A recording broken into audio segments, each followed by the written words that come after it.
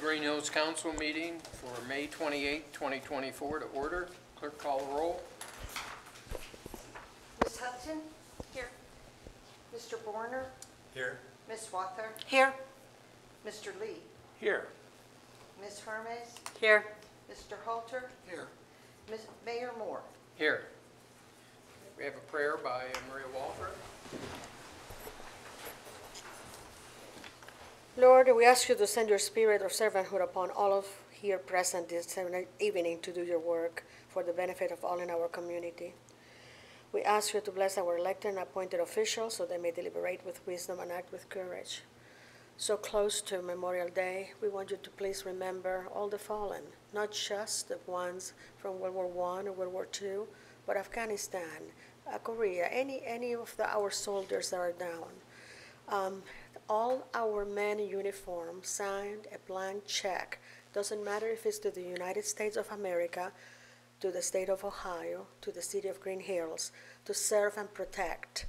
Please make sure that you are with them at all times, because when they sign that check, they are giving away a part of themselves, their body, their heart, the last drop of blood, and that of their relatives, sons, daughters, wives, etc. So please be with them every day, not just we are praying for you on Memorial Day. We ask you to bless us all, and that everything that we do here tonight will move you to welcome us one day into your kingdom as good and faithful servants. We ask this in the name of our brother Jesus. Amen. I pledge allegiance to the flag of the United States of America and to the republic for which it stands, one nation, under God, indivisible, with liberty and justice for all. Okay, we have the minutes of the previous council meeting of April 23rd, 2024, and the council work session of May 14th, 2024. If there are no corrections, the minutes stand as approved. Got some presentations to be made. Chief? Thank you, Mayor and Council. I'd like to take a minute to recognize Police Officer Blake Mayberry. Come on up, Blake. You're fine right there. Just look like pretty. Maybe over here. So you know what? I made my glasses. Thank you so much. You know, a lot of things we do are naturally respond to crimes in progress and try to prevent crime, but I felt this was worthy of bringing before the board and the mayor, and I just want to mention that on April 29th at 4:05 in the morning, Officer Mayberry was dispatched to a residence on Burley Circle, reference a non-breather, a 40-year-old female non-breather, along with the Greenhills Fire Department. So Officer Mayberry responded. He was there within a minute or so.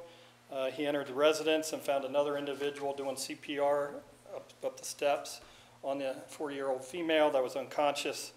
He took over CPR after finding no pulse from this individual. The patient began snoring and looking like she was attempting to breathe, so he rolled her over into a recovery position. Patient then stopped once again and had no pulse, and he resumed CPR until Greenhills Life Squad showed up. With that, I want to read a letter I got from Dustin Graham from the fire department, which I thought was fitting for the occasion. He wrote this the next day to myself, to whom it may concern. I would like to highlight the efforts of Police Officer Blake Mayberry on the early morning of April 29th, 2024, in regards to his response to a non-breather cardiac arrest the Greenhills Fire Department was dispatched to. Upon my arrival to the scene, Officer Mayberry had began CPR and provided me with a clear report on what led up to the incident. His efforts was demonstrated of high-quality training, dedication, and skill for his work. While Blake may not be an EMT, he demonstrated the highest degree of patient care and provided me valuable assistance throughout the run. Officer Mayberry has a long-standing history of always being on squad runs with us, and his continued support of us and our runs has consistently resulted in safer, more effective patient care. Most importantly, the results of Officer Mayberry's actions directly contributed to the patient's survival. I'd like to nominate P.O. Blake Mayberry for a life-saving award. I would also like to extend my thanks to him for always being there when we need him. And that's from Dustin Graham, firefighter AEMT from Greenhills Fire Department. So we appreciate Dustin bringing our attention that great work that Officer Mayberry did on April 29th. We have had follow-up with residents, and I'm glad to hear home and everybody's doing well at the residence. And like I said, she's 40 years old, so she's got a long life to live. Officer Mayberry has already received a life-saving award through the department prior to my arrival here in Green Hills, but even with that being said, I thought it was important to recognize what he's done this time, so I want to present him with his Preservation of Life Award. And I'll read that. It says, Police Officer Blake M. Mayberry, saving a life is an extraordinary feat, and your actions on April 29th, 2024 exemplify the importance of first responders in our community and make us all proud. Your ability to remain calm under pressure, assess the situation, and apply life-saving techniques like CPR was invaluable. Your dedication to duty and quick response not only contributed to the residents' survival, but also reassured our community of the unwavering commitment of our police force. Awarded this 28th day of May in the year of our Lord, 2024, signed by the Mayor, David Moore, Municipal Manager, Yvonne Kovac, and myself. We appreciate you.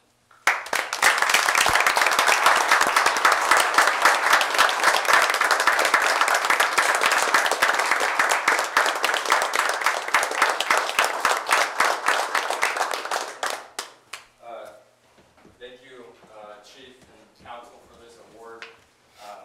No doubt I would have done what any officer would have done.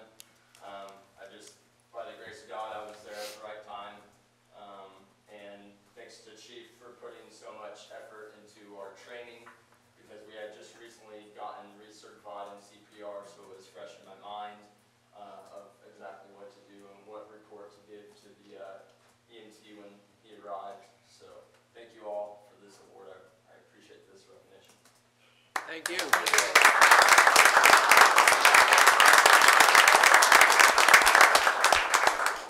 Officer Blake, also I was told by Hank, sorry not to be here present, he had a graduation of a grandchild.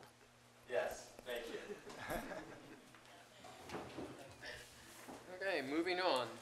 We have a monthly report by Fire Chief Tony Spaeth. And so, good to see Tony back. Good to be back.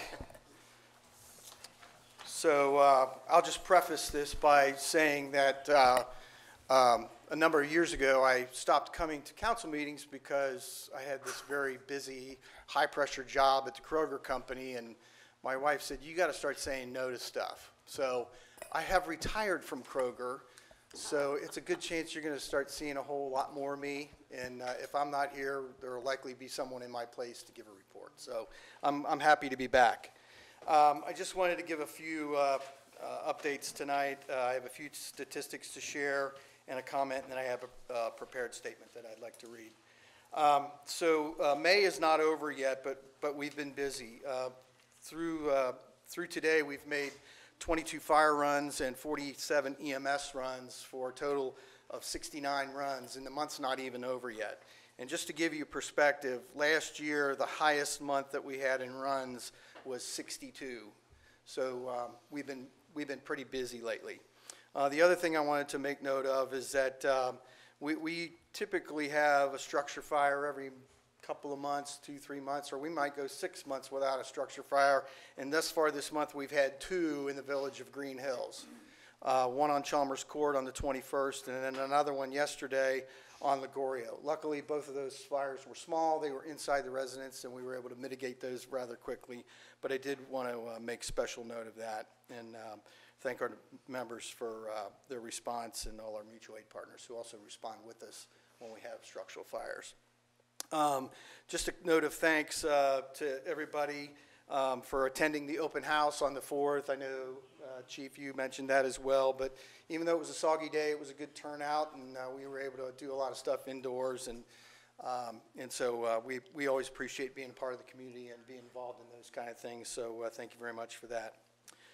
The other comment I wanted to make was we've had 2 storm plan activations this month. We had a number of storms that rolled through on May 7th and then again on the 26th here just a few days ago. And so what happens when there's a roll of storms that come through, Hamilton County puts us on a storm plan. And basically what that is we sign on our computer, we put members, personnel in the fire station, and they send us the details over computer.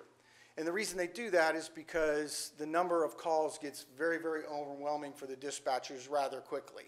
And they don't need to hear us going on the scene and going available and talking on the radio unnecessarily. So they'll just give us the detail and say, there's a tree down at 146 Julep, and we'll clear the situation, and then we'll respond on to the next one. So that's happened twice this month, and I just wanted to make mention of that. Some of you may have seen Channel 5 came out and talked to me. I'm not a tree expert by any stretch of the imagination, but I will tell you that all of you know that we are a tree city. We have a lot of trees, and when the storms come through, they do fall down, and we get called, because we show up in 4 to 6 minutes and try to fix the problem.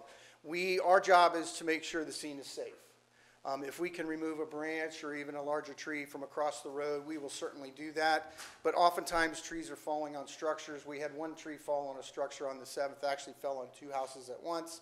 And then when they come down on the power lines and the power goes out, again, water and electricity don't mix, and we provide safety, we cordon off the area, we notify Duke, and the experts will come out. So just wanted to let everyone know that's here and watching, that's what we do. We provide safety. We will mitigate if we can, but we will not put ourselves in harm's way. Anything that would require us to do something beyond our training, we would not do. Any questions or comments on any of that? Year to date, just to kind of catch everybody up. So last year we made 475 EMS runs and 172 fire runs for a total of 647.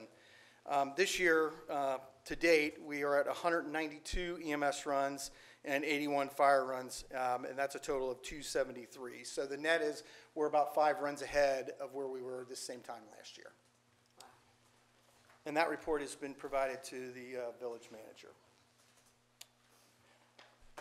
I now have I have a prepared statement that I'd like to read, and just kind of kicking things off here a little bit. Some of you may or may not know, but myself and the council safety committee and the municipal manager, the mayor, we've been talking for about 1.5 years now about the delivery of fire and EMS service in the village of Greenhills. As you know, if you don't know, we are the only totally 100% volunteer fire department in Hamilton County. So that makes us very unique in a lot of ways. But it also puts us along with the same issues that other departments in the area are facing, and that is increased demand for our service and a decrease in the number of members and staffing situation. So with your permission, I'd like to read this statement, and I'll begin that now. So thank you for the opportunity to address the mayor and village council, village administration, and most importantly, the Greenhills community and some of our firefighters who are here this evening. For those that may not know me, my name's Tony Spaeth. I'm your fire chief, and I've been so for the last 26 years. I just celebrated 40 years on the Greenhills Volunteer Fire Department. I have the best job in the world leading the amazing members of our department. For 86 years, the Greenhills Volunteer Fire Department Incorporated has provided outstanding fire and EMS as a private company, contracting with the village of Greenhills and fully staffed with all volunteers. We continue to provide that service today. As the only true volunteer fire department left in Hamilton County, we are proud of that fact. While we still provide outstanding and professional fire and emergency medical services to our citizens, we have found ourselves needing to ask for assistance from neighboring communities via mutual aid to answer some of our alarms. Since the end of the COVID-19 pandemic, we have experienced an increase of instances of needing to ask for help from our neighbors more often. They too, like us, are faced with increased call volume and staffing shortages. Other factors are an increase of fire departments in Hamilton County transitioning from a part-time, part-career organization to staffing by exclusively full-time firefighters and paramedics. Combine this with a state and national trend of decreasing numbers of people entering the fire service and a decreasing number of people joining volunteer fire departments, we are faced with a difficult situation and a high desire to address the issue. You may say, well, why not just hire more volunteers? That's a very fair question, but we wish it were only that easy. During the first year, a new member faces a minimum of well over 200 hours of training to become certified, and that doesn't even count the time spent at weekly training and answering emergency dispatches. The time commitment is significant and cuts into important family and free time. About a year and a half ago, I brought this concern to the Council Safety Committee, of which I am a member, and informed the village of the need to evaluate how we staff the fire department with volunteers and consider moving forward with a transition to a part-time model, by which we would staff the fire department with part-time firefighters, EMTs, and paramedics. We have long provided our service on what I would classify as a shoestring budget. Recognizing that there are limited tax revenue streams and fundraising only provides so much, we are proud of what we have been able to achieve. We have not gone to the voters since 2007. That's 17 years ago. Most recently, last year in April, we made our very first ALS run, and that's Advanced Life Support. This was a culmination of over 3 years of work, planning, and paying for a cardiac monitor that cost $36,000, which we just paid off last month with a 36-month interest-free loan. We did the work ahead of time, including getting the approval from our medical director, the Academy of Medicine, to first and foremost benefit our citizens. But secondly, as the first step in asking for funds to pay part-timers by the hour to more effectively provide fire and EMS. This is a huge accomplishment for a volunteer organization.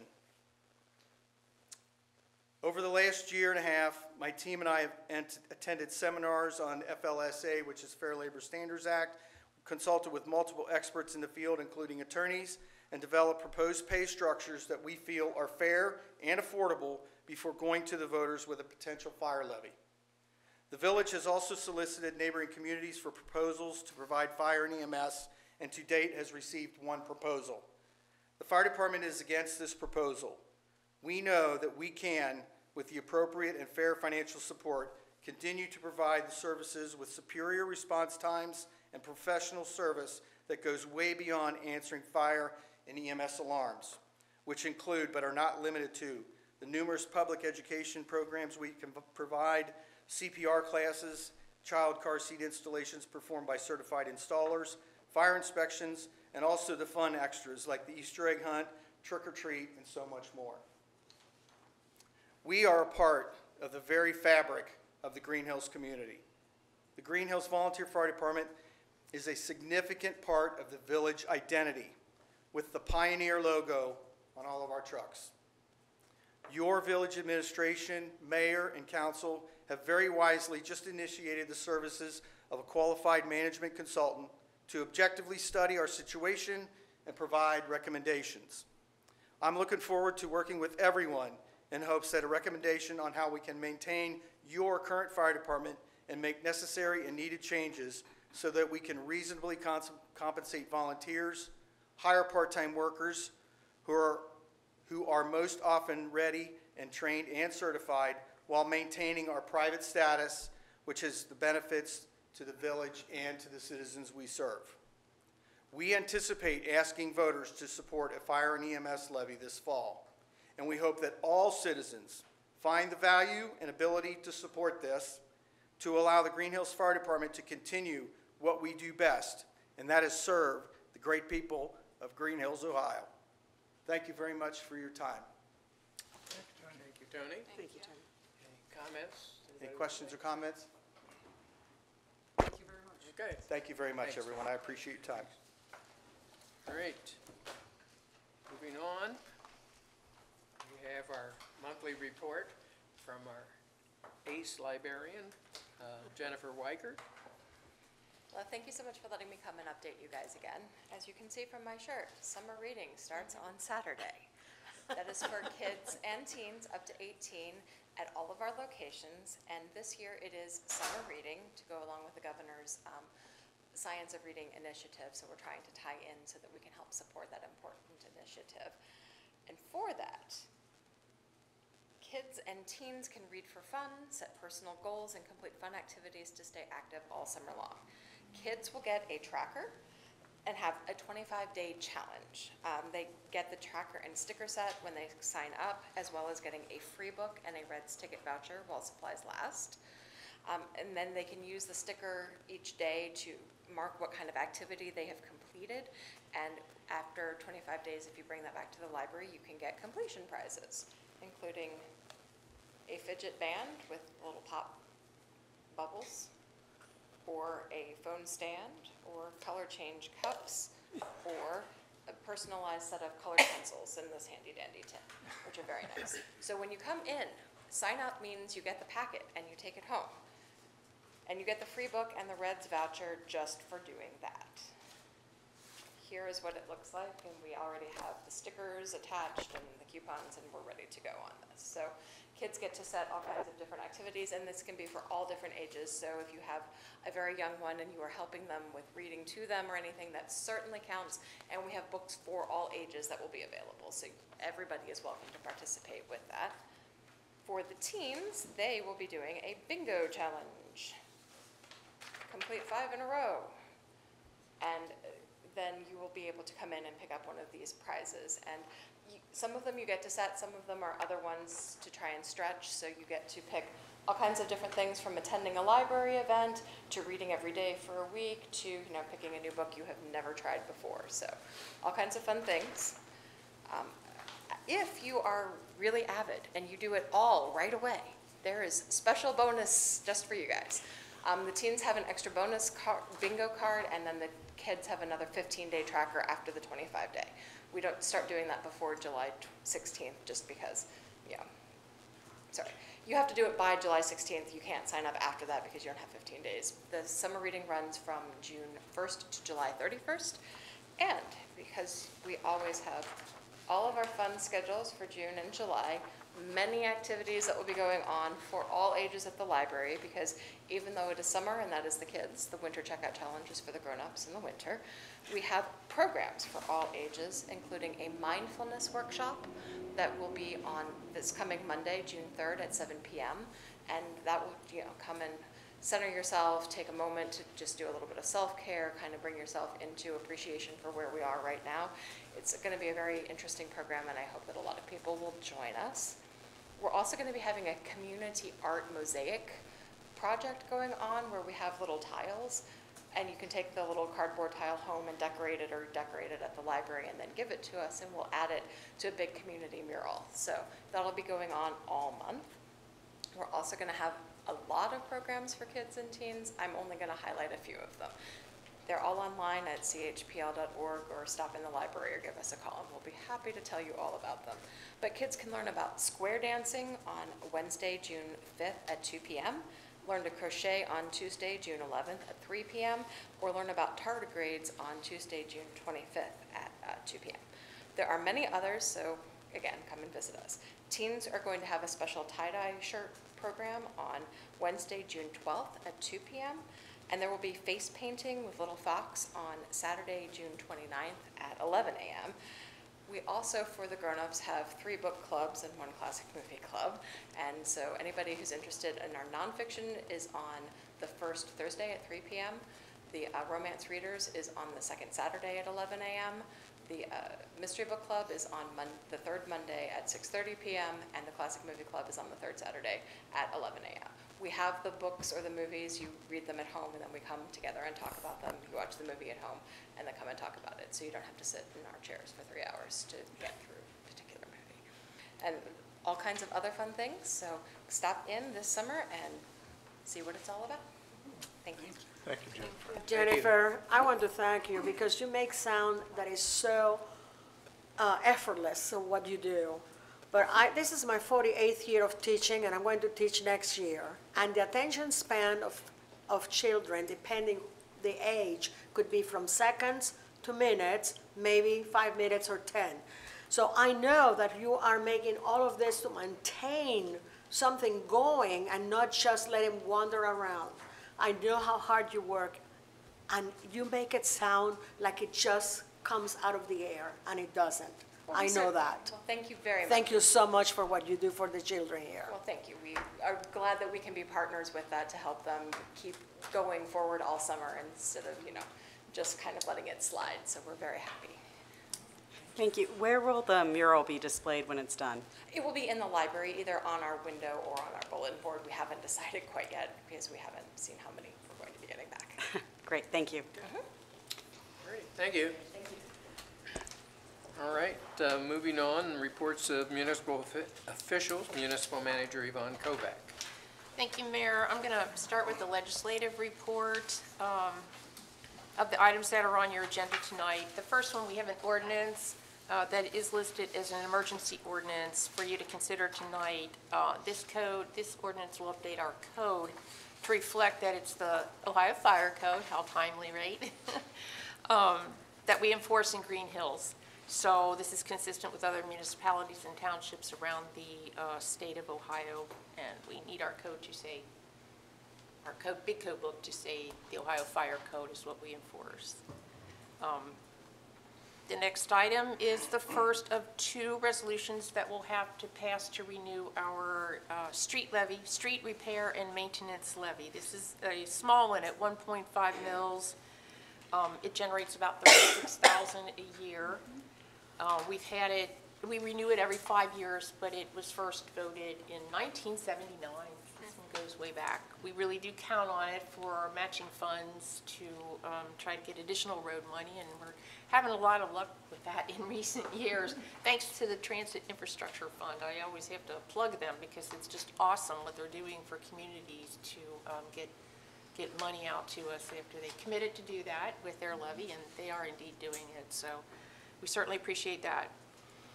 And this levy is a key part of making that all happen for us. The next item authorizes the preparation and submission of another application to the Transit Infrastructure Fund. This will be round 4, and with this money we will do, we're proposing to do Damon Road from Winton to Cromwell, then Cromwell from Damon to Winton, and then our little piece of Springdale Road from Damon to the Corporation line, all of which is in really bad shape and needs it. So hopefully we will be awarded that money as well. Okay, let's see. The next resolution on your agenda is in support of the Ohio Commission for the United States Semi-Quincentennial, which comes up in 2 years. Yeah, we're in 04, we're in 24, it's in 26. And I practiced on that word, by the way. Don't try to say it fast.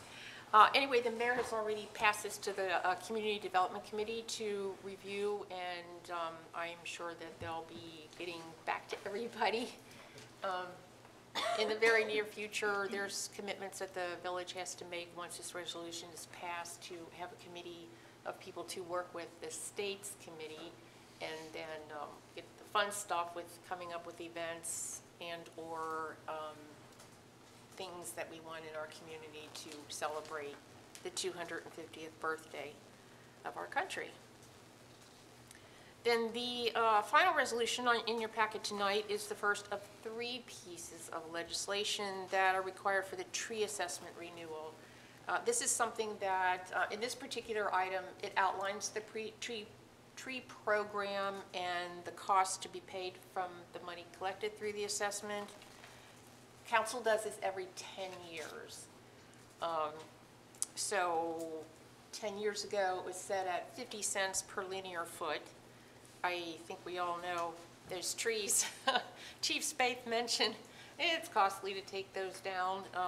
It's costly to put them up, but even where our trees are massive here for the most part, and those can be quite expensive. So costs have really gone up. We do get a lot of requests just to prune and cut branches down, keep them from going to houses, on and on and on. So we'd like to see the 50 cent. It's written to raise it to $1 per linear foot. I would say that, I'll give you an example of my house. I pay $35 a year. It's only collected one time during the course of the year. That's in the January taxes. So my $35 will go up to like $60, 62 something, whatever, what is 30? I'm paying $32.50 now, it'll go up to double that, and that's what I'll be paying. So. 65. Thank you. I knew 65 was in there somewhere. I started with 35 instead. It's not a lot of money, but it's really necessary to have it there. So I believe this first resolution does get published, and then there might be a second one, I think, that also gets published somewhere before the final passage. A little bit of a complicated process. This is the first step. If there's any questions on that, I'm sure Mr. Forbes is just more than happy to answer them. For my regular council report, the pool opened this last weekend, and despite the bad weather we had on Sunday, turnout was really good. It's looking good. So that was a great start to the season, and we hope it continues. This coming Saturday, we're going to have the community yard sale, and I know that will be discussed a little bit more later, but we're looking forward to having as many people participate. If residents haven't called in yet, don't worry, you can still participate. Just get up on Saturday morning, put your stuff out, and we will have signs, arrows if you call ahead of time, but otherwise just kind of watch for the crowd walking around and have some fun with it. We're also, for the first time, going to have it up on the Commons.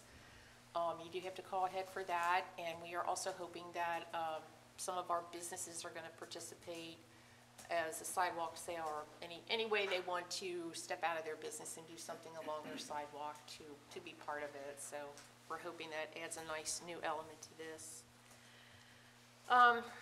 The Transit Infrastructure Project number 3, which is the Ferret Ingram Road project. You've probably seen the surveyors that have been out there doing a lot of markings. We will be going out to bid very soon on that. As soon as I have a specific date for advertisement, I'll let you know when that's going to be.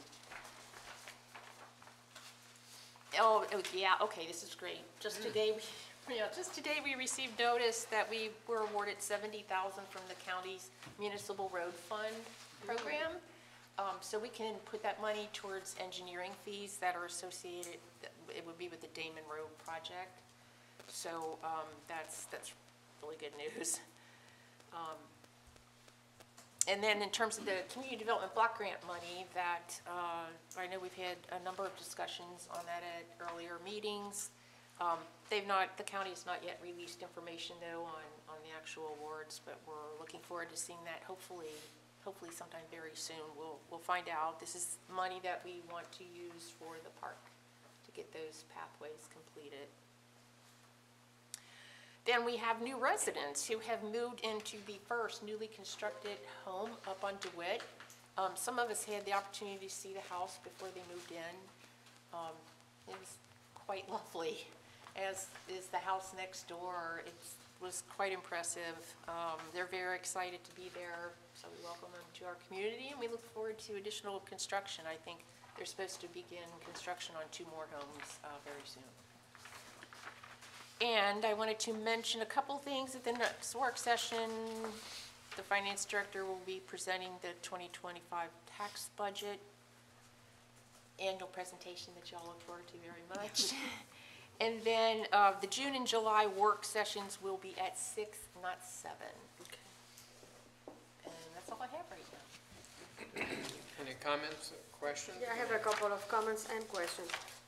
First of all, I want to thank you and your office, Mike, and everybody, because I gave a long list that I always do for preparation of Memorial Day. The flags were in place, the troop, the Boy Scouts troop of 400 had the flags in place. Everything that it needed to be. The phone, one call happened, it appears on the Greenhills Journal. Everything was very cohesive, and it was very, very timely done. So I really appreciate that, and I know that, again, it looks like it's just effortless, but there's a lot of work on components of that. I do have a question about the ordinance for the codified ordinance of the fire code. Why is that an emergency?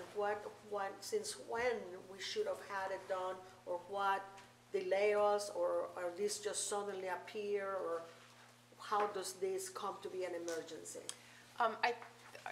You can hit that first, but I will just mention that a meeting that we had, I think Chief Spaeth was in it, Troy, our fire marshal's in the back corner, they drew it to my attention that it needed to be done Okay, ASAP, so. okay. Was that it? There was Yep, probably that's- more elaborate wording in the legislation, but that's my version. No, that's a pretty good explanation, yeah. Okay. Anybody else? Mr. Mayor, I can comment on that. Just Okay. every so often, that has to be renewed.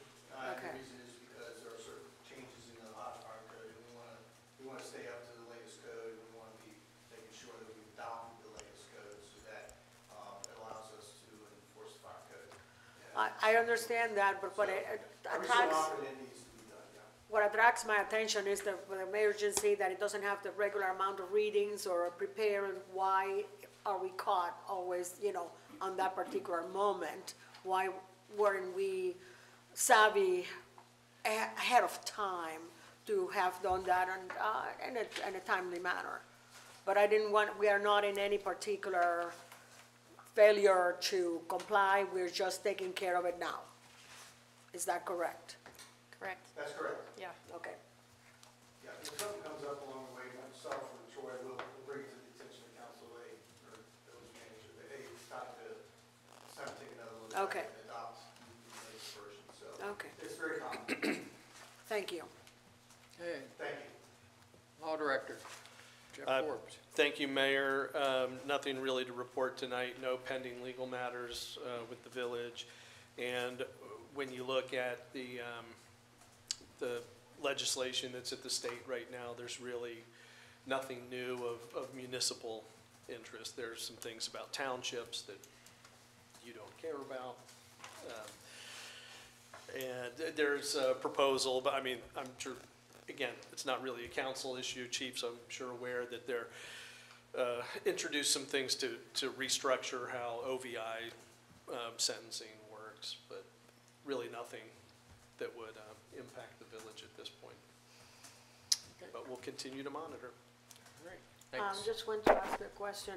I had a lot of neighbors and not really close, but afar as well, in the area in Greenhills, that they're concerned with the amount of dogs that are on the loose, and some of them being pit bulls. I remember that we had, at one point, in the Greenhills Codified Book of Ordinance, something against pit bulls, because there have been a lot of problems.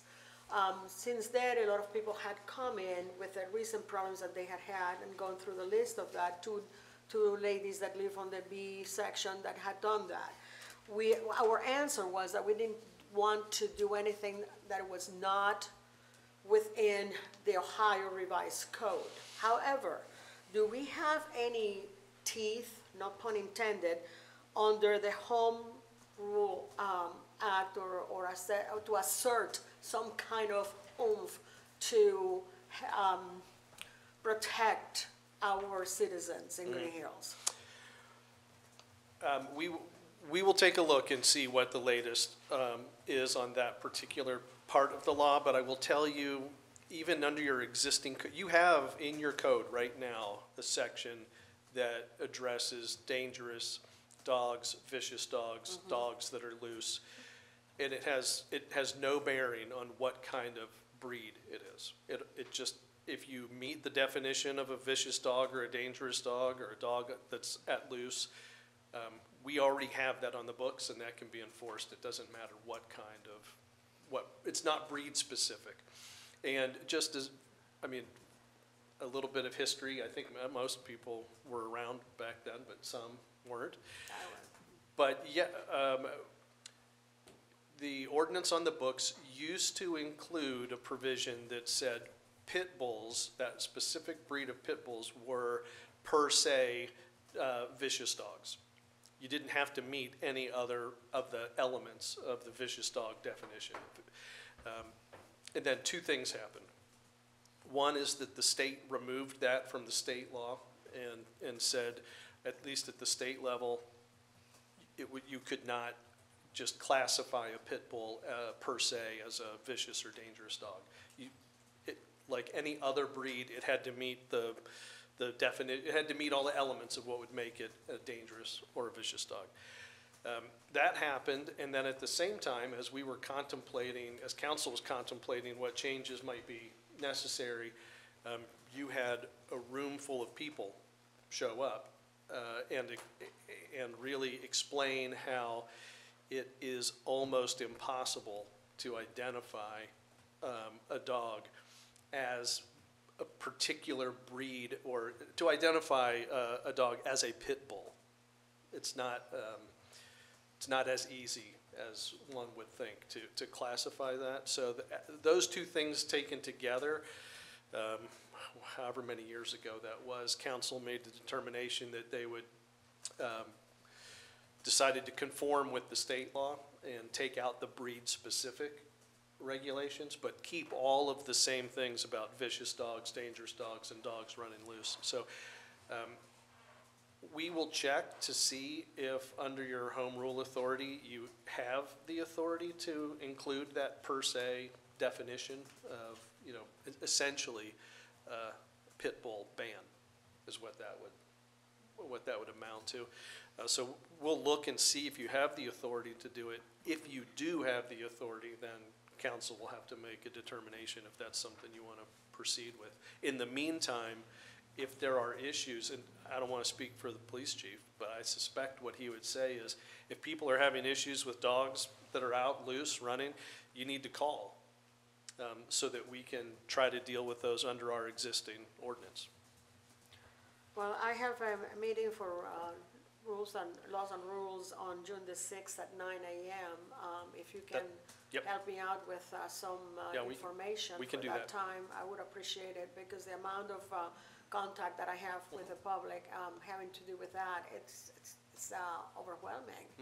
And I have many of them that are just deciding not to take the dogs out for a walk because they are so concerned with that. So whatever you can come up Yep. with and help us out, that would be greatly appreciated. Yep. Part will of the do. problem, Maria, is that people are dumping dogs. Just because there's a loose dog in the neighborhood doesn't mean that they came from Greenhills. And that's part of the problem, because I've had people reach out to me too. And then they're upset, feeling as though the dog warden isn't doing anything when he has been taking action, but there's only so much he can do as well. So Well, we can't control everybody in whether or not their dog gets loose. And then we don't know whose dog it is. Somebody would have to pick it up, take it to a local vet, have it checked, and then at that point, it has to have Oh, a yeah. dog chip. So And if it even doesn't you're have a reaching out- chip, you don't know. Exactly, and they're not wanting to do that, because in the people I've talked to, I've only talked to one person whose dog was attacked, and that was down the street from me, and her dog was in the fence, and it was somebody that was walking their dog. So some completely different than what people are reaching out to. So I would just make sure that they are using the appropriate channels, and that they know that just because there's a loose dog doesn't mean that council can come and But scoop they it need up to and call the fix it. police or need to call Exactly. somebody to Exactly. be able to help them out. Exactly. They do, we get a lot of calls. Okay. Many calls. All right, Okay. thank you.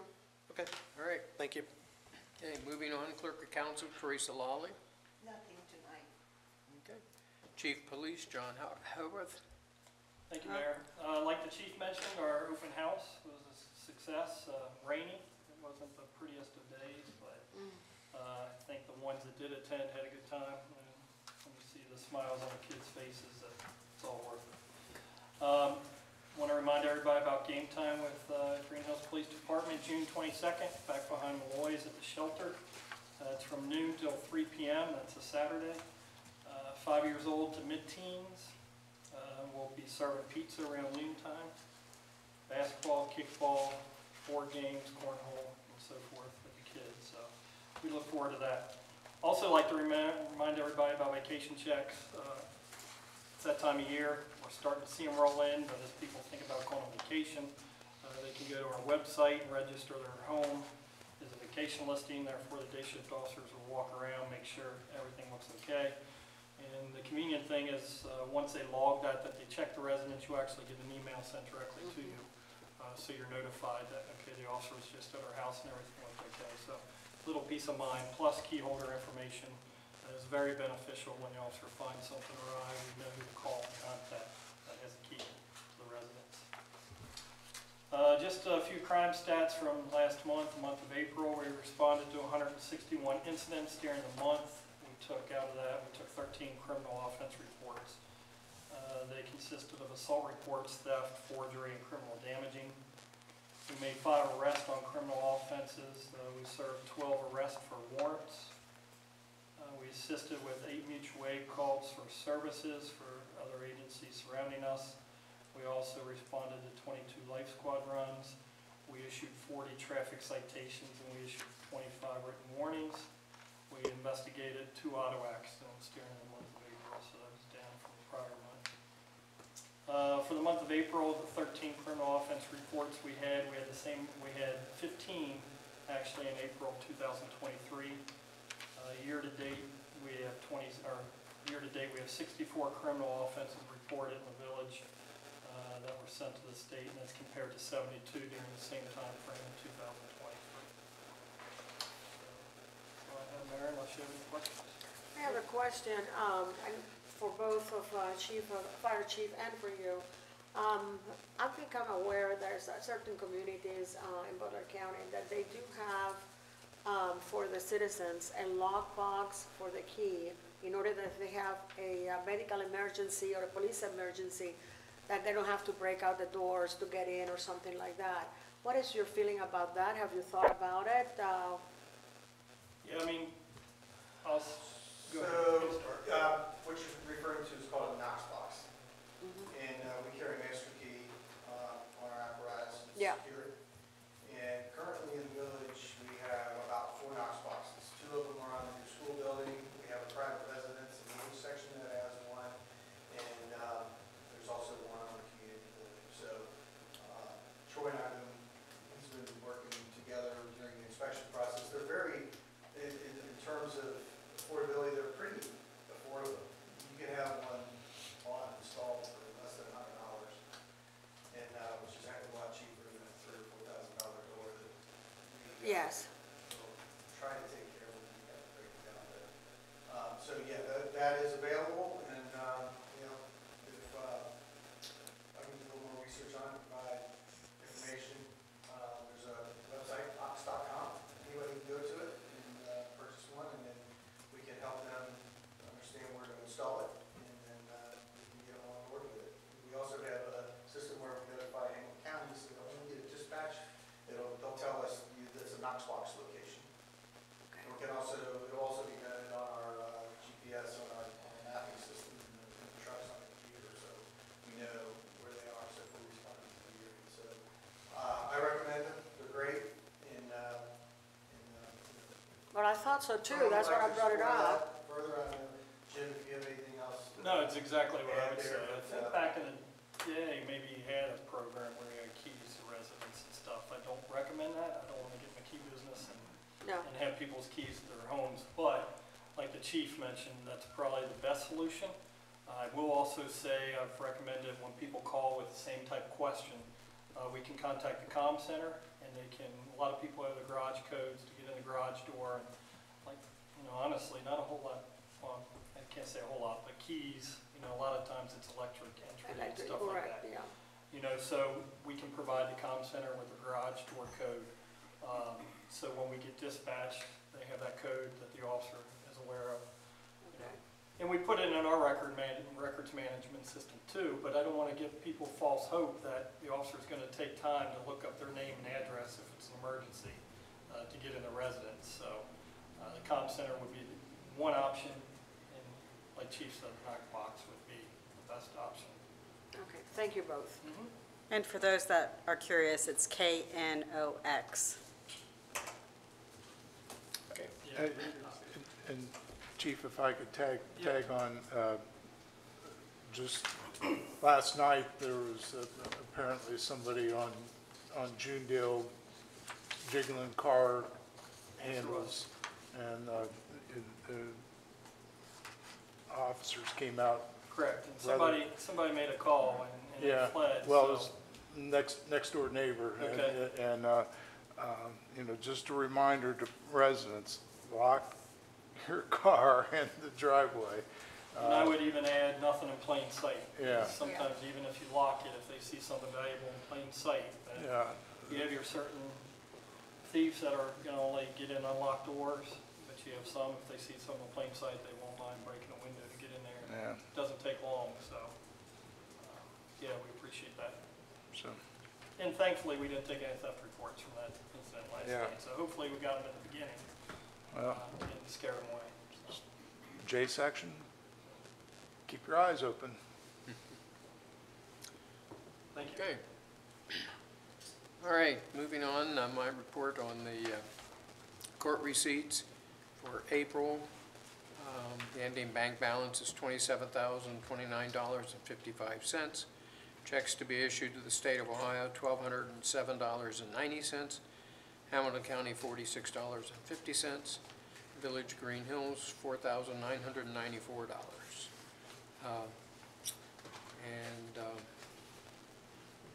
Let's see, I think that's it. That's all I have to add. Moving on, reports of committees, safety, Jeff Halder. Yes, thank you, Mr. Mayor. We had my first meeting on the safety committee on the 1st of May, and we covered things such as parking, got brought up to speed on parking issues and back and forth interaction with the community on that. We talked about street signage. Police chief briefed us on CALIA and where they are on that ongoing process. Other things we talked about with so much happening on the weather front, made a new business item of talking about just general safety and maybe pulling together information. So if power goes out, what do we do? If water is not available, trying to take a broader look at some of the safety issues of the village. And as Chief Tony Spaeth mentioned, we're really looking forward to working with a very, very qualified third party that can objectively look at this situation with the goal of how do we make this work. Our fire department is evolving, and we want to make sure that we're checking all the boxes and doing what's best for everybody. But that concludes my report. All right, moving on, recreation, cable television, Rachel Hudson. Got a lot today, Mr. Mayor, thank you.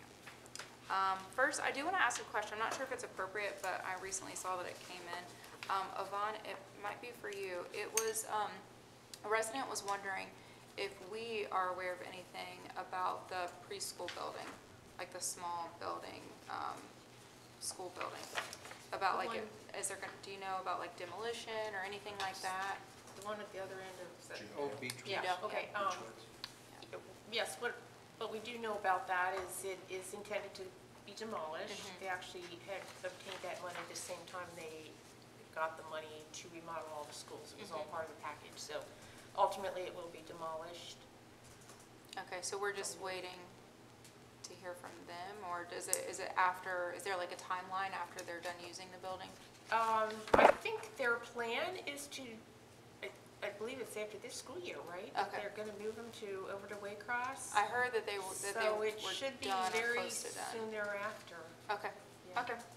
Just curious, thank you.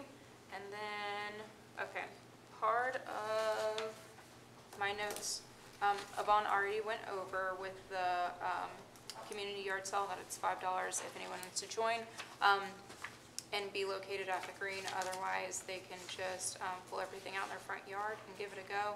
If they want to be added to the map, they need to call down to the village office and let them know. New Life Foundation will have a truck parked on Eswin by the Commons to take larger items that don't sell or just take donations, even if someone isn't participating in the community sale. If there's something that's too big to take down to Eswin, then they can call ahead of time and see if they're able to pick it up. But they're a nonprofit that takes donations and gives to people, but also resells a lot of stuff for houses. So that was nice for them to come out. And then our rain date is for Saturday, June 8th. It looks like right now there's only showers on the forecast.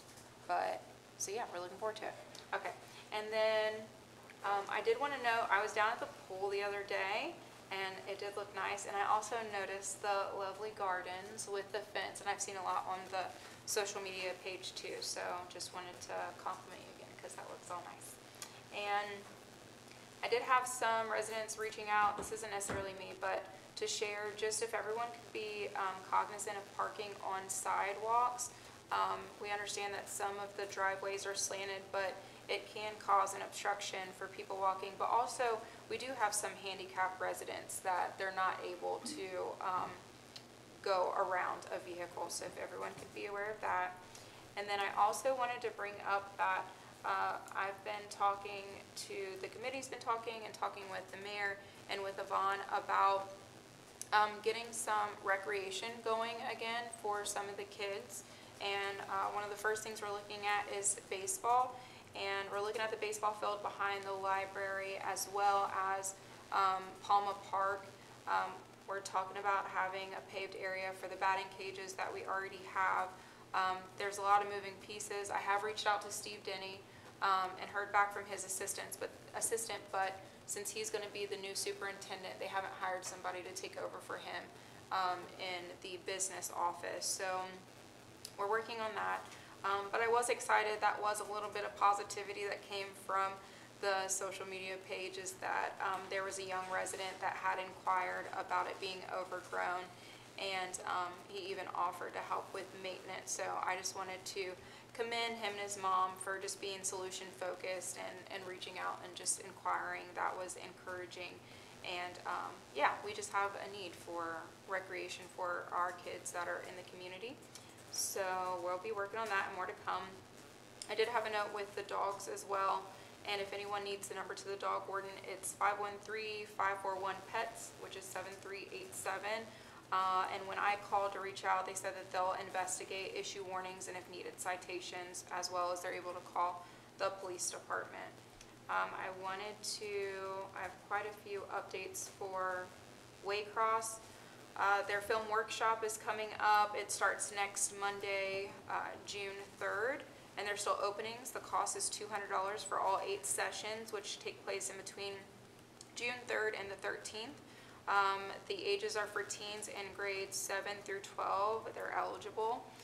If they are interested, you can call 513-825-2429 or email info@waycross.org. And they wanted me to announce that Glenn Hartong is coming back and returning as a summer film instructor. He's an Emmy Award-winning producer, director, photography, and video editor. He was a photojournalist and video producer with the Enquirer and Cincinnati.com for 26 years. And he also has work that's appeared on ABC, CBS, CNN, CNBC, NBC, ESPN, PBS, Douchewell TV, and France 24. So they're thrilled about that. And if anyone is wondering just what all those accolades mean, I thought it attests to just how great they are and what a great program we have with Waycross Media. They were recently selected for a couple of awards. They were in the running, but they actually ended up getting 3 out of the 7 nominations, and one of the winners was their last summer student film. So that was really exciting to hear. And then also talking to the village manager about possibly having something out at the pool. There are a couple people that have been discouraged that we took away the members only after a certain time frame. So we're gonna look at that. And lastly, but not least, I have told my children that they cannot play video games all summer long. And so they've been out mowing lawns for some residents. And I always ask for feedback. And one of the residents who rents had actually paid to have her lawn mowed because her landlord doesn't keep up with it and it had become overgrown. I thought that in itself was encouraging. And then also she said that she's continuing to invest in the property and that she's grateful for Greenhills after moving here from a bad area with her and her son. And so I just wanted to share because it seems like we always hear the negative comments, and hearing that was so exciting. So that's it. Thank you. Good job. Any questions? Yeah, Rachel, I had a couple residents, and almost back to back, asking about pickleball. Where do we stand with that? I would like to see pickleball. Because if So I I'm not guess- mistaken, As it's, soon as we finish the paths. Yes, the pass. Yvonne wants to, which we had talked about that in our meeting, was the primary focus is to finish the pass out at the park, and then afterwards, we were gonna reevaluate and look at that. Sorry, because yes, I would like to see that be finished, but there has already been money that's going to, that's gonna go towards the pass. And then also, baseball is a little bit easier because we already have the fields and such, but we're not giving up on that, so, yeah. and just one clarification, sorry. Yes.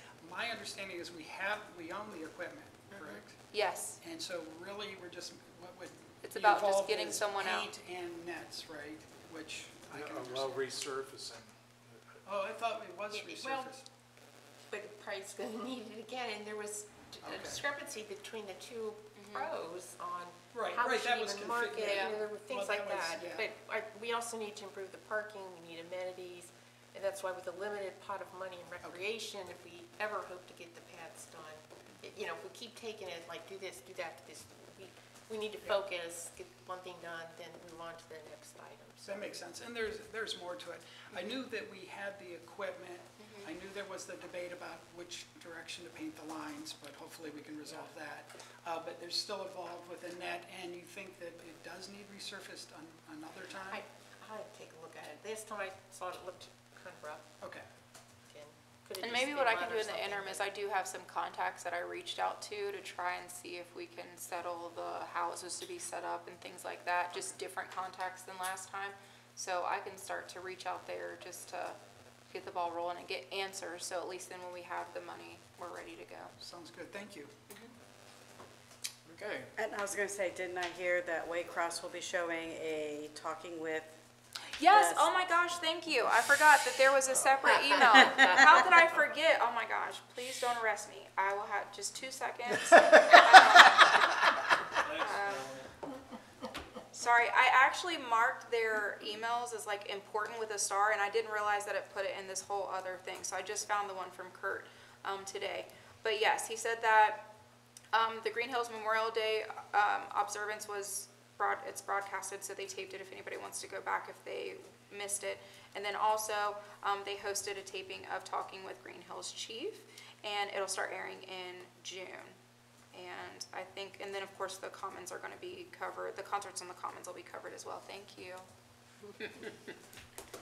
All right. And Rachel, if Separate you want to reach out to somebody having to do with pickleball that plays a lot, as Rob, he was the one that first started looking for that. I got good contacts. I appreciate you, but we're just Okay. going to start fresh so we can hopefully get it done. Okay, all right. right. Yeah. Intergovernmental Affairs, Laws and Rules, Maria Walters. I have only 2 things. We have a meeting coming up, and that would be on June the 6th at 9 a.m. And also that there is a meeting of the Municipal League, and that is in Akron, and Mr. Lee is going to be attending that. Great. Finance and Audit, Jack Lee. Thank you, Mr. Mayor. Council, at your place tonight is a copy of the general fund recap for the month of April. You'll note that both the income tax and real estate tax are continuing to show positive trends. Good to see that the real estate tax duplicates showed up and showing a positive sign there. The general fund balance at the end of April 2024 was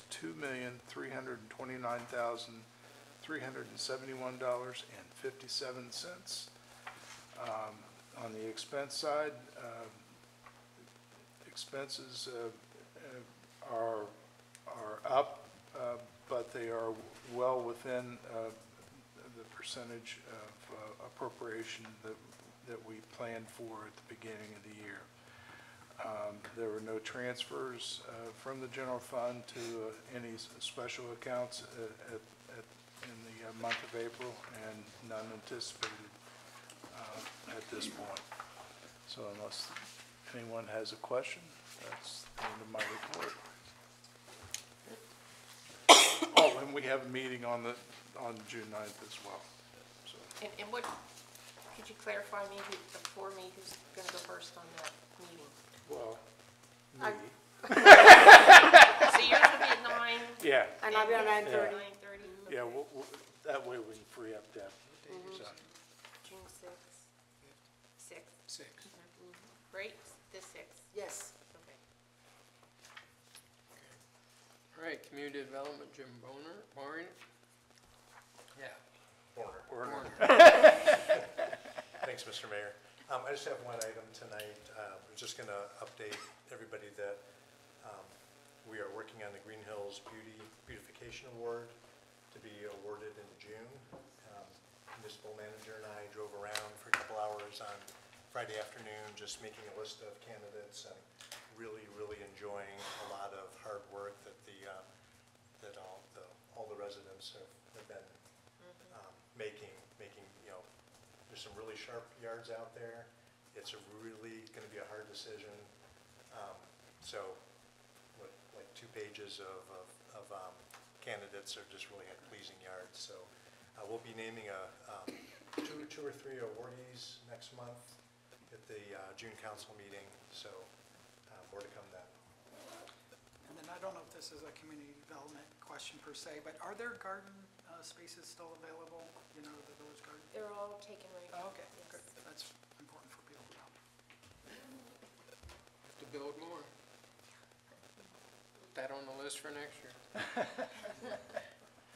Okay, service and streets, Melanie Hermes. I have the resolution to read when we get to that point, and it's good to see some of the money coming in from grants and projects happening, so that's exciting. All right. Okay, this is an opportunity for residents and non-residents to make comments solely regarding legislation that's on the current agenda. And non-residents must obtain prior permission. Since nobody's asked, we don't have any of those. This is the time for citizens to comment on legislation listed on the agenda for this session of council. When recognized, please come forward to the podium. Complete the sign-in sheet. Verbally indicate if you're a resident of Greenhills. Then state your comments. Comments will be limited to 4 minutes. Okay, see ya. So we have no unfinished business. New business, ordinance number 2024 dash, is that O? Yes. O For ordinance. 02 dash S, amending chapter 1511 of the Greenhills Codified Ordinances regarding the adoption of the fire code and declaring an emergency. Mr. Hall. Thank you, Mr. Mayor. I have ordinance number 2024-002-S, amending chapter 1511 of the codified ordinances of the Village of Greenhills regarding adoption of the Ohio Fire Code and declaring an emergency. Whereas chapter 1511 of the Greenhills codified ordinances provides for the fire prevention code of the village, and whereas council has previously adopted the Southwest Ohio Safety Council Unified Fire Code by reference in Chapter 1511, and whereas council has determined that it is in the best interest of the village to repeal said code and adopt the Ohio Fire Code by reference for Chapter 1511. Now therefore be it ordained by the council of the Village of Greenhills, members elected thereto concurring, Section 1, that Chapter 1511 of the codified ordinances be amended to read it as set forth in the document attached hereto as Exhibit A, and incorporated herein by reference. All other provisions of Chapter 1511 not specifically amended herein shall remain in full force and effect. Section 2, that this ordinance is hereby declared to be an emergency measure necessary for the preservation of the public peace, health, safety, and general welfare, and shall be effective immediately upon its adoption. The reason for said declaration of emergency is the need to adopt the updated fire code at the earliest possible date. I move to adopt this ordinance. Second. Okay, it's been moved and seconded. Any comments or questions? Hearing none, clerk poll the council. Ms. Hudson? Aye. Mr. Warner? Aye. Ms. Walker? Aye. Mr. Halter? Aye. Ms. Hermes? Aye. Mr. Lee? Aye. Okay. Motion passes. Don't we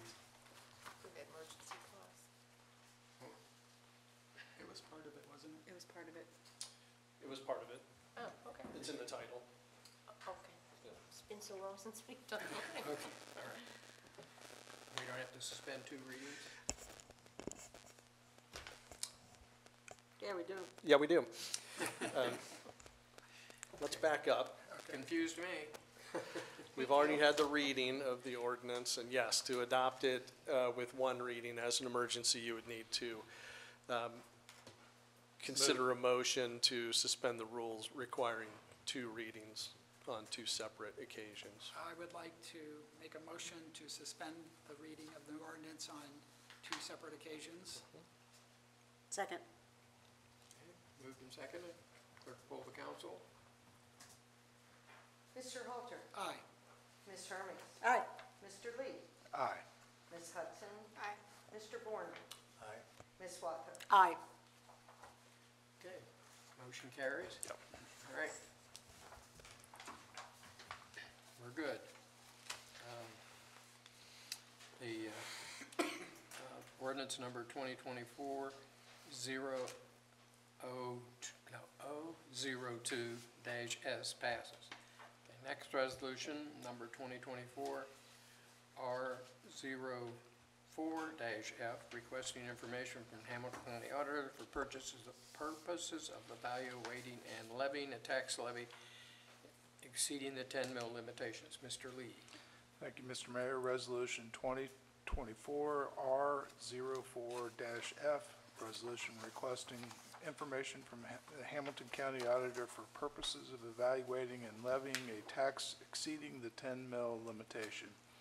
Whereas the council has preliminary determined that the amount of taxes which may be raised within the 10 mil limitation will be insufficient to fund necessary services provided by the Village of Greenhills, Hamilton County, Ohio, and whereas the primary purpose and intent of such funding is for the general construction, resurfacing, and repair of streets, roads, and bridges in the municipal corporation as authorized by Section 5705.19G of the Ohio Revised Code, and whereas Ohio Revised Code 5705.03 requires the village council to obtain certain information from the county auditor prior to proceeding with the submission of an additional tax levy to the electors of the village.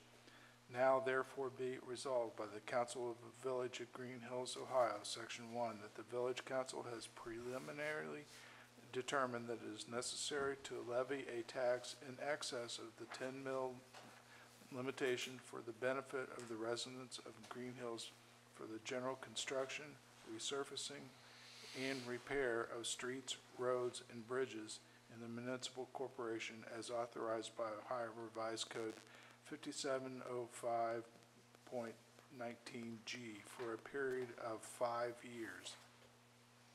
Section 2, that the renewal levy shall be submitted to the electors of the Village of Greenhills, Hamilton County at the November general election to be held at the usual places within said Village of Greenhills on the 5th day of November 2014. Section 24. What did I say? 14. 14, oh, I was 10 years too late. 2024. Section 3, that the said levy shall be placed upon the tax list for 2024 for collection in 2025 if the majority of the electors voting thereon vote in favor thereof. Section 4, that the village council hereby requests information from the county auditor related to the current tax total valuation of the village and the dollar amount of revenue that will be generated by a levy of tax at the rate not exceeding 1.5 mils for each $1 valuation for 5 years. Section 5, that the village council seeks the information request to present the levy on the November 5th ballot. Section 6, that the clerk of the village council is hereby directed to immediately certify to the county auditor this resolution and to obtain from the county auditor the information requested hereunder. Section 7, that this resolution shall be effective immediately upon its adoption. Mr. Mayor, I move for the adoption of this resolution. Second. It's been moved and seconded. Any comments or questions? Was he working on Cincinnati time, 10 years behind? And I will mention that it reads a 1.5 mil levy. This is a renewal levy, so there's no increase in taxes. And if we're passed as a new millage this year, it would be actually 0.4 mils, 4/10 of a mil. So the effective rate has reduced that since it's such an old levy. So it'll generate the same amount of money that it did in 1979. All right, clerk poll the council. Ms. Hermes? Aye. Mr. Hudson? Ms. Hudson? I'm sorry, I messed it up twice there. Ms. Aye. Hudson? I didn't. Aye, Thank yes. you. Mr. Warner? Aye. Ms. Swaffer? Aye. Mr. Lee? Aye. Mr. Halter? Aye. Okay, resolution number 2024 R04-F passes. Next resolution, number 2024 R05 S&S, authorizing the manager to prepare and submit an application to participate in the Transit Infrastructure Fund Program and to execute contracts as required. Ms. Hermes. Resolution number 2024 R05 S&S, a resolution authorizing the municipal manager of the Village of Greenhills, Ohio, to prepare and submit an application to participate in the Transit Infrastructure Fund programs and to execute contracts as required. Whereas the Transit Infrastructure Fund program provides funding for the general construction or maintenance of roads, bridges, and related facilities involved in the provision of transit service by the Regional Transit Authority, and whereas the Village of Greenhills is planning to make capital improvements to Damon Road and Springdale Road and other infrastructure as necessary in the village, and whereas the infrastructure improvement herein above described is considered to be a priority need for the community and is qualified project under the Transit Infrastructure Fund. Now therefore be it resolved by the Village of Greenhills, Ohio, that Section 1, the municipal manager is hereby authorized to apply to the Transit Authority for funds as described above. Section 2, the municipal manager is authorized to enter into any agreements with the Transit Authority as may be necessary and appropriate for obtaining this financial assistance.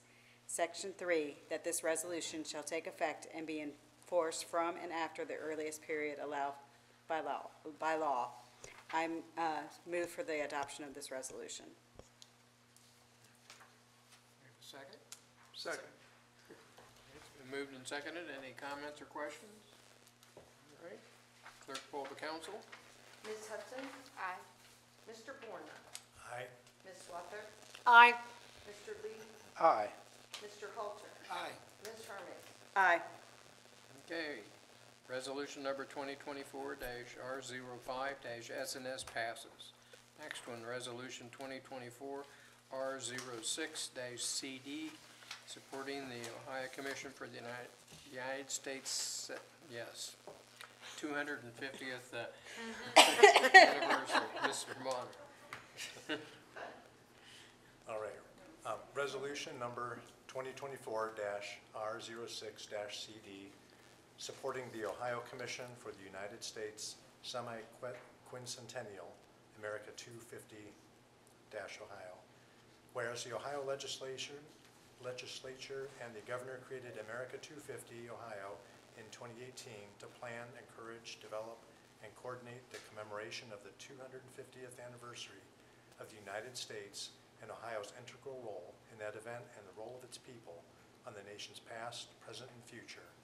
And whereas America 250 Ohio hopes to engage all Ohioans and all 88 counties through their many signature and officially recognized programs, projects, and events over the next several years by inspiring future leaders and celebrating all Ohioans' contributions to the nation over the last 250 years.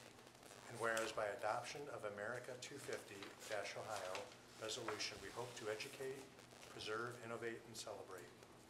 Now therefore be it resolved, and it is hereby resolved, that the Village of Greenhills, a National Historic Landmark, hereby endorses America 250 Ohio and their mission to educate, preserve, and innovate and celebrate every Ohioan in every county.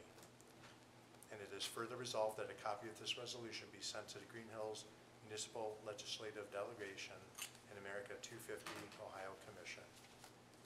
Mr. Mayor, I move that this resolution be passed. Second. Okay, it's been moved and seconded. Any comments or questions?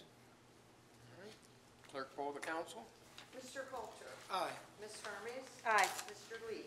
Aye. Ms. Hudson. Aye. Mr. Warner. Aye. Ms. Walker. Aye. Okay, resolution number 2024-R06-CD passes. And next, Finance ones are just really big, sorry. Let's go for it.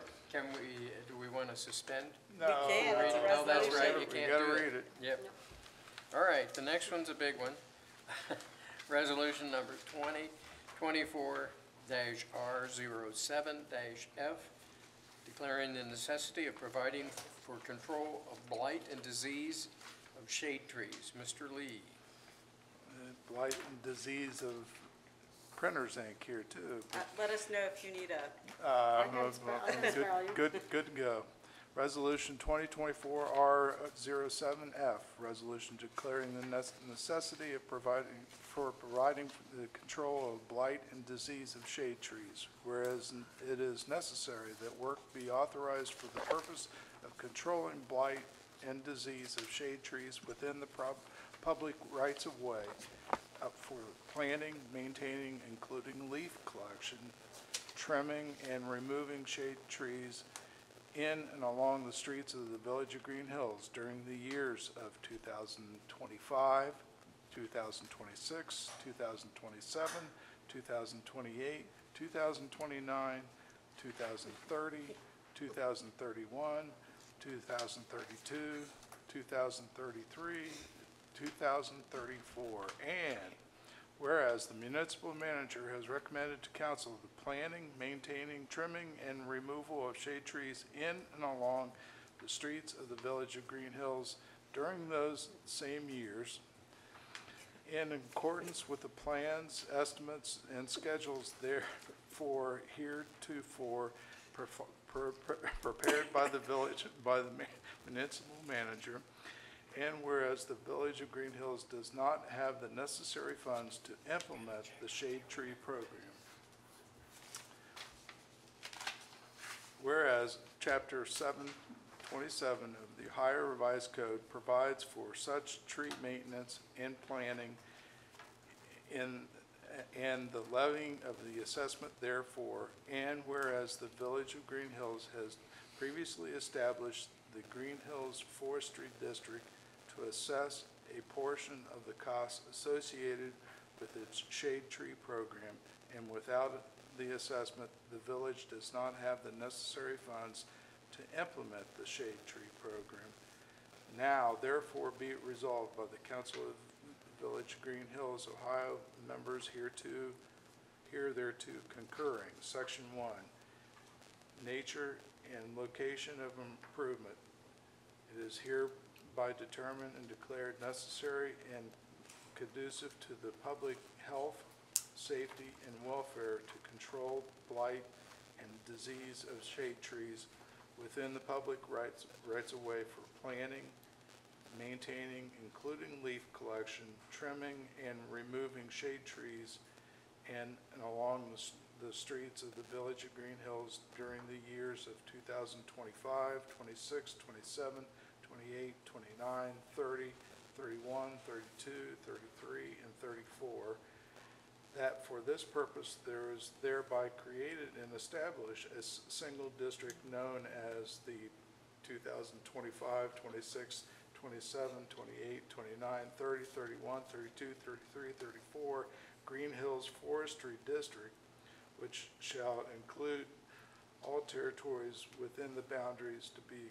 coexistive with the Village of Greenhills pursuant to the provisions in section 727.011 of the Ohio Revised Code.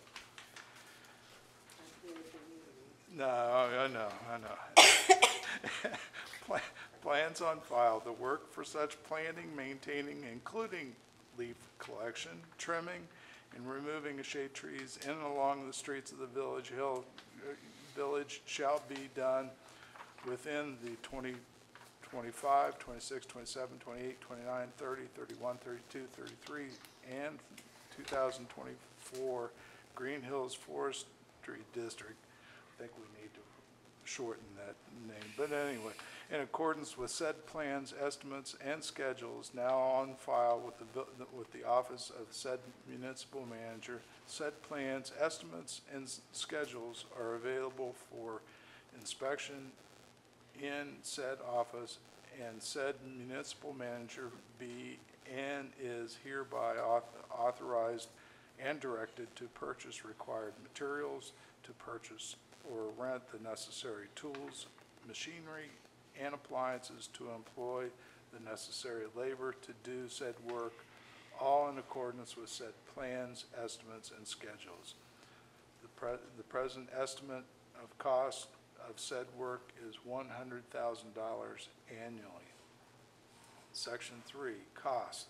The cost of controlling blight and disease shade trees within the public rights-of-way by planting, maintaining, trimming, and removing shade trees in and along the streets of the Village of Greenhills shall be specifically assessed by the foot front upon all lots and land bounding and abutting upon each street within the 20, 25, 26, 27, 28, 29, 30, 31, 32, 33, and 2034 Greenhills Forestry District in the amount of $1 per foot front as provided by section 727.011 of the Ohio Revised Code, which said lots and lands are hereby determined to be specifically benefited by said work in the amounts specifically assessed against each said such lot and corner lot. Lots having frontage on more than one side, including corners, shall be computed at 75% of the total lot frontage. The maximum assessment per single-family resident shall not exceed $120 annually. Section 4, the mode of payment said assessments shall be paid in one annual installment, and they shall be certified by the Village of Greenhills Finance Director to the Hamilton County, Ohio Auditor for collection at the same time in the same manner as real estate taxes due and payable in December 2024, 25, 26, 27, 28, 29, 30, 31, 32, and 2033 are collected. Section 5, notes authorized. Notes of the Village of Greenhills may be issued in anticipation of the levy and collection of said special assessments. Section 6, cost estimate. The municipal manager be and is hereby authorized to prepare an estimated assessment of the cost and expense of said shade tree program for the inclusion in the Hamilton County, Ohio tax list for 2025, 26, 27, 28, 29, 30, 31, 32, 33, 34, and 2034, and incorporation in December 2024, 25, 26, 27, 28, 29, 30, 31, 32, and 2033 real estate property tax bills based upon the foot frontage assessment method of $1 per front foot as set forth in this resolution. Section 7, a authority hereby is granted to publish the notice of this resolution according to the section 727.14 of the Ohio Revised Code by posting the same in the usual posting places and by causing an advertisement to be placed in a newspaper of general circulation in Greenhills. Section 8, that this resolution shall take effect and be in full force and after the earliest period allowed by law. Mr. Mayor, I move for the adoption of this long resolution. Second. It's been moved and seconded. Any comments or questions? And I just get ready for the next two ordinances, or resolutions that follow this. They're not quite that bad. All right, clerk poll the council. Ms. Walther? Aye. Ms. Hudson? Aye. Mr. Lee? Aye. Ms. Hermes? Aye. Mr. Warner? Aye. Mr. Halter? Aye. Okay, resolution number 2024-R07-F passes. The next one, do we have council comments? Anybody have any comments they want to make before we do the calendar? I just wanted to make a comment about the park, the playground over here. I know that the school, at the last couple days of school,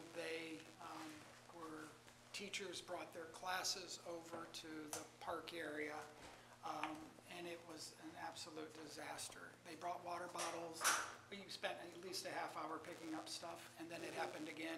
Yeah. I think the disappointing point for me was that there's teachers present, and to me, I think it's a responsibility to teach the kids that you just don't have a party and then just leave everything behind. So I don't know if we could put together some polite, respectful letter to say, you know, you're welcome to use these parks, of course, but to just make such a mess of them and leave it that way.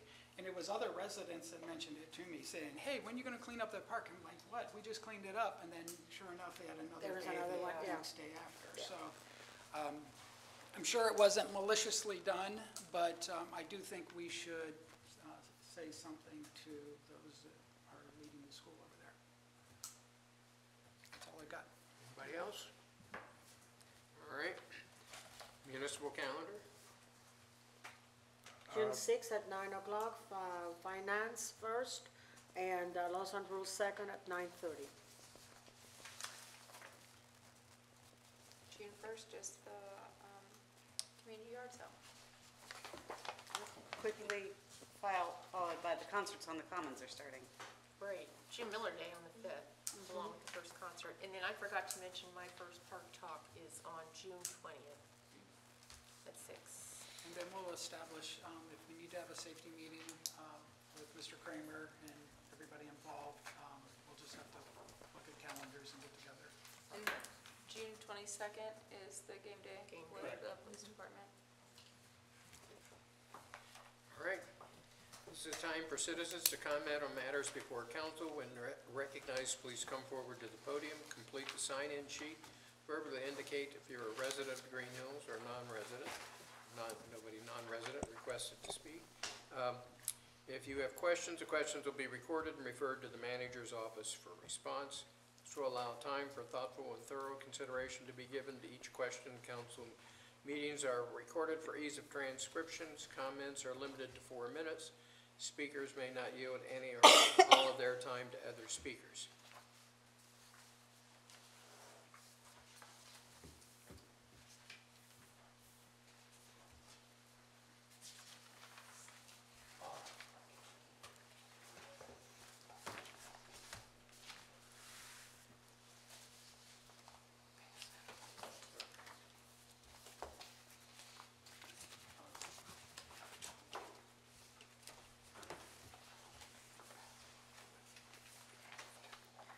Monique Mason-Halter, Greenhills resident.